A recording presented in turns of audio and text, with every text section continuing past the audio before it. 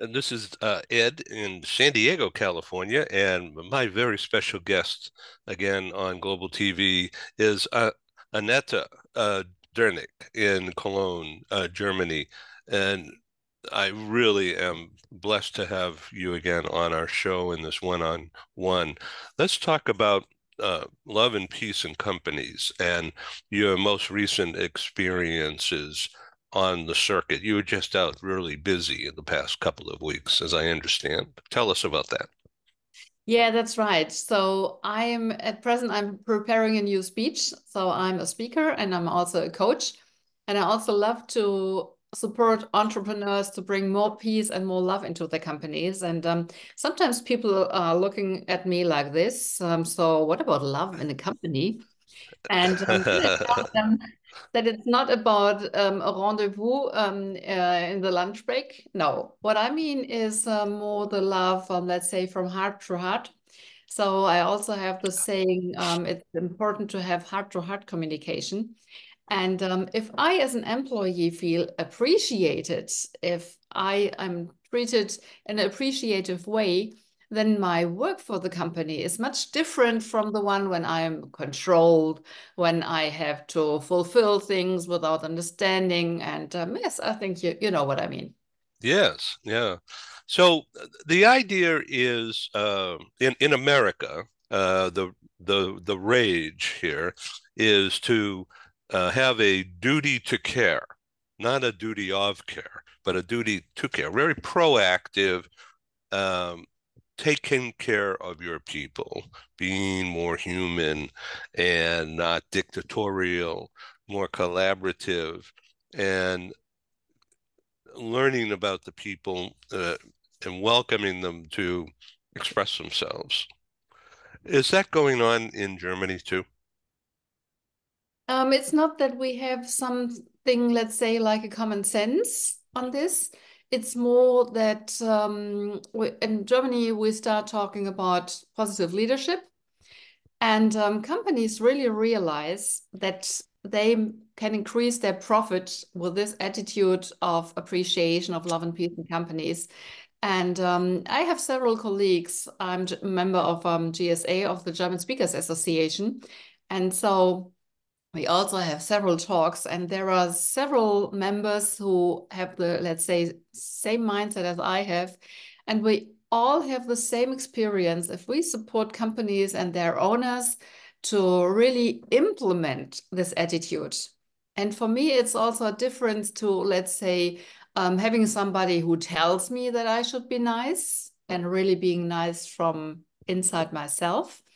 And the experience that we really have is with this attitude, people love to work for this company. They are really maybe not enthusiastic, but they really love their company.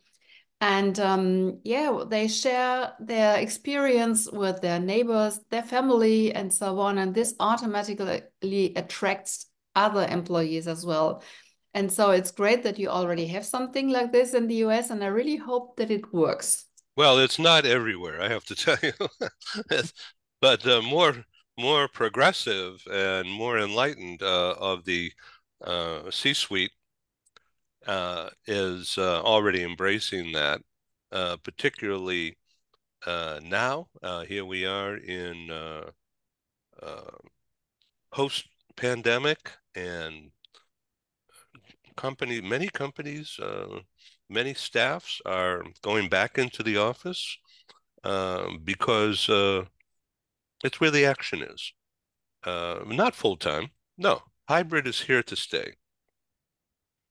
But there is a new use of repurposing of the real company real estate to bring people together rather than cubicles, is to clear those away and have more collaborative environments, because then it's an occasion to come back in the office rather than uh, uh, a trap, being there, work, work, work.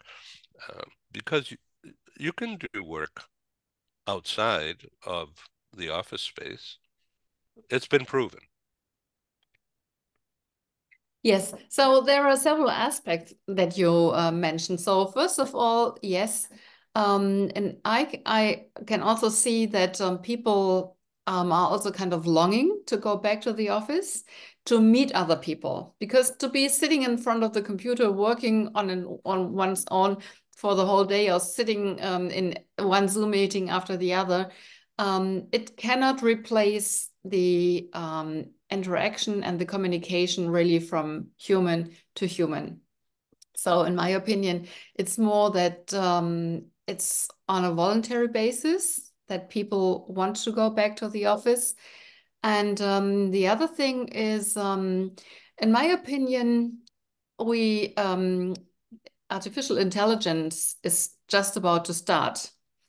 And so therefore, it's also important to really connect with humans in a positive way, to also exchange ideas and to have, let's say, a common mindset.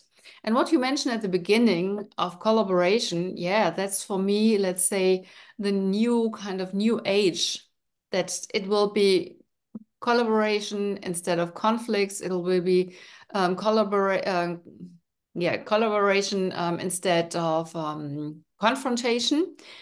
And I'm really sure that if people won't change, then it's possible that we won't see them on the market any longer in maybe 10, 15 years, something like this, because that's now the future, that we are working together. And I think we can also see it, that we are now talking here.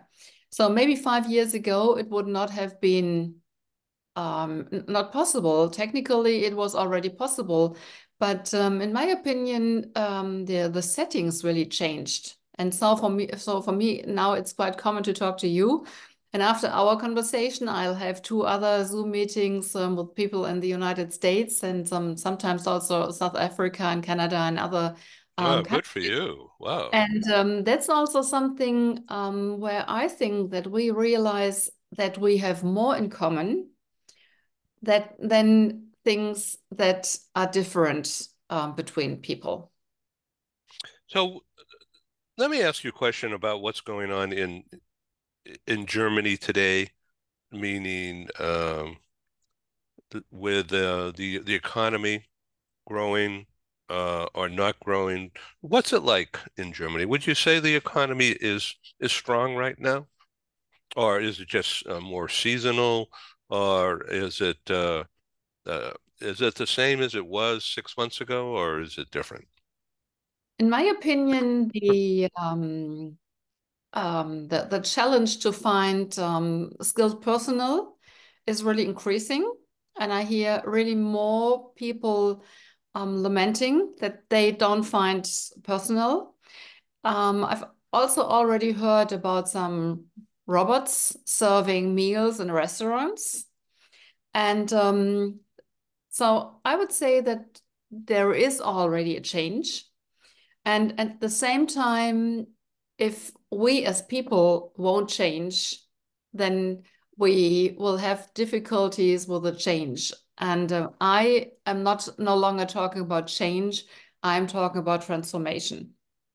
And so I would say that there are some companies in Germany who are doing quite well, despite also the high interests that we have. I think it's the same globally. And yeah, that's another topic. But the most the topic that I hear the most is really the one with the employees. Yeah, and is that more male than female? The chatter? Um, I can't feel any difference. It's Uh-huh. when I Interesting. when I meet with entrepreneurs, it really starts very quickly. It's so difficult to find people, and then sometimes they have people and people from other countries, and then they kind of have to find ways with the German laws and regulations how to really allow them to work at the companies, because it's not only it's so. For example, if you came over to Germany and you wanted to work here in a company, that's not possible just like this. There are some regulations that you have to fulfill, and that's another thing that I hear of companies, that they would have experienced employees, but these employees do not get the permission to work in these companies. And Hmm. yeah, so that's these are the topics in my, that I would say are the most discussed nowadays. So these are the main topics for your current speaking and coaching. And now I want to go to a question of how can companies benefit from your personal experience? Companies can benefit because I really help them to resolve conflicts. So just to tell you a short example, Yes. on a business in a business club, I met somebody and we were talking, and then he said, "Oh, Annette, I really have some problems in my company. I have the impression that the atmosphere it's not good, and people are talking about each other and not with each other." And I said, "Okay, I'll just come and have a look." And so what we realized, and that was for me, it was really, let's say, interesting. They had been working for about 20 years. They had conflicts that they had for about 20 years. And so there was a special conflict. And so when I'm working with the teams and also with the leaders of the company, sometimes it's good to have, let's say, to work with just two people. When I see that there are conflicts that really need to be resolved between those two people. And so one of the employees, she was sitting like this at the beginning. All buttoned up, huh? Ooh. And And her so, boss was sitting face to face on her, and I was sitting at the same table. And yeah, I interrupted then every now and then when I had the impression that it was more, let's say, on an emotional basis. And you know what happened at the end? The employee, she was sitting like this, and it was so great to see kind of her face lighting up, being relieved with the burden of this 20-year-old conflict. And so that's what I really do. wow, that is amazing. Yeah. And so this really helps. And so this was a company, or is a company, they do a lot of work on the phone. And yeah, really the atmosphere changed, and there was much more creativity and commitment in this company. Yeah, and this really helped to not only stabilize the turnovers, but also to increase the turnovers and also the atmosphere. And as I'm talking about peace, for me, there are two aspects. So one is the material increase of profit and revenue. And the other one for me is more an immaterial aspect. So when an employee comes home, and I remember these times very well, so many years ago, when I came home in the evening, I was really kind of upset with my boss, with the colleagues, with everything that went wrong. And I was, for half an hour, we were talking about all these things. And so, what an atmosphere is it that I take with me coming home? And if we really have an atmosphere of appreciation in at work, so I come home and tell people, "Oh, it was a great day." And even though if we had a conflict, the conflicts are not the problem. The problem is how to resolve them. So if I come home in the evening and say, "Oh, we really had a misunderstanding, we had a conflict, but we resolved it, and now we can work together in a much better way than before." This contributes also to peace in the surrounding of everybody, family, friends, and so on. And for me, peace is not something that starts somewhere very far away. Peace starts with me, it starts within me. And then from myself, I can really share it. And that's what is so important for me. And to really have it, let's say, all over the world. And I always love to see the globe in your background. And the only thing that I can really do and change is to change me, my thoughts, and my attitude. And if I have this attitude of appreciation and peace, then I can share it with others. And that's what I do in my coachings and in my speeches. And this really has an effect on everybody who's listening and everybody I'm working with. Well, this is an abbreviated time with us, and I want you to come back again. We have about 6 minutes remaining. So, to summarize, if I may, peace creates value. Really, yeah. And okay, so we've also talked about how companies can derive benefit from this. I would like you to consider explaining, if you can, within 30 seconds, if possible, when that woman discovered peace, you said that she lit up. And Yes. it was like her color changed, her approach, her posture changed. It was like she had a feeling of warmth and a feeling of what, being welcomed, or the resulting solving of a problem, of a Uh, disconnect. in my opinion, it felt as if she could release a burden that she had been carrying around her for years. So when we started our talk, it was that she said to her boss, "Oh, and you said this and this and that," and he was, "Oh, I can't remember." And she, "Oh, it was about 10 to 15 years ago." And she had always been carrying this, let's say, burden or anger around with her. And then she could let it go. And that was really a relief for her. And that's what really happened. And if maybe you know the film Singing in the Rain. And Yes, of course, singing in the rain, and everybody gets wet, but nobody cares. yes, and I had the impression that when she went out of the room where we had our conflict resolving, she was kind of like dancing in the rain. Fun. As we come to a close, you're also an author. Tell me about one or two of your books. So one so far is only published in German. It's called The Peace Factor, Finally Peace in the Office. And I would love to be to publish it next year in English as well. Another one is maybe you can see it behind me.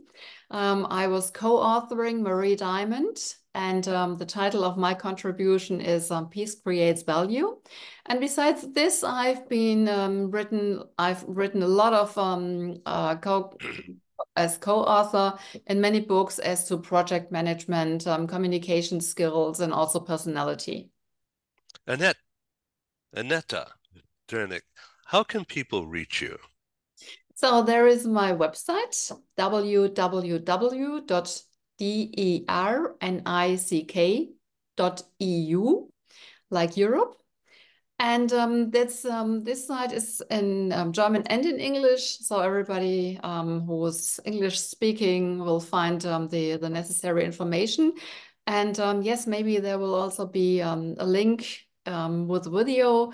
And everybody can really reach me on LinkedIn. And there's only one Annette Dernick on LinkedIn. So just reach out to me, connect me, and it will be a pleasure for me to support you, whatever your challenges are.